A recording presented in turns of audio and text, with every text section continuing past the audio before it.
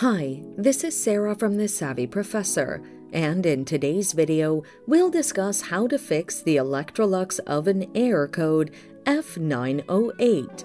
But first, what does F908 mean? This error code indicates a temperature sensing problem. The following are some of the causes of this error: a faulty temperature sensor, faulty wiring, or a malfunctioned control board. Now, let's look at the best solution to fix the error. Inspect the temperature sensor. Disconnect the oven from the socket and locate the temperature sensor on your oven. Test the sensor for continuity. If the sensor is damaged, replace it with a new one. Reassemble the oven and power it back up. Inspect the wiring connection.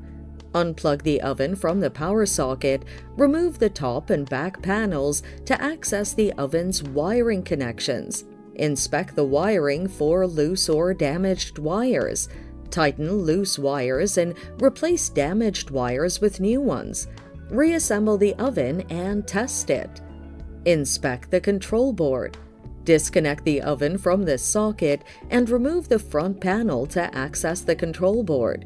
Test the unit for continuity. If it's damaged, replace it with a new one. Inspect the control board for damage, replace the damaged elements with new ones, and reassemble the oven and power it back up. If the machine is still not working, contact a professional for further guidance. And that's it. Thanks for watching. Till next time.